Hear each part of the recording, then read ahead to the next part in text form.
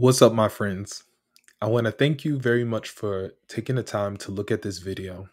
I also want to give a special thanks to the many of the individuals who come into my live stream and spend some time with me while we study the Bible. And I want to show appreciation to the people that do review the playback video so they could be caught up on the Bible. I felt that I'm coming up with a new idea to be able to get you the introductory part of the Bible study that we're going to be doing. So, the introductory part is we are studying at a couple hours from now, Isaiah chapter 24. This specifically talks about the judgment of the world. Now we're at the final place where God has judged the nations, 16 in all. But now he is talking of the judgment of this world.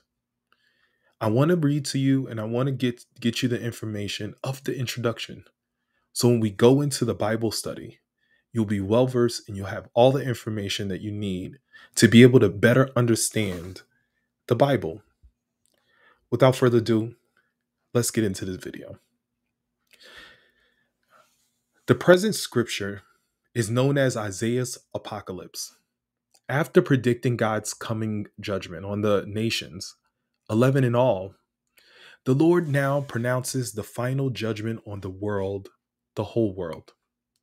The fact that judgment is coming on the entire world is clear. Isaiah used the words earth 16 times in this scripture. Christ himself referred to as coming period of human history known as the Great Tribulation, a period of great distress looked at in the NIV, a time of great horror than anything the world has ever seen or ever will see again. It will be a period of horrifying judgment upon the world.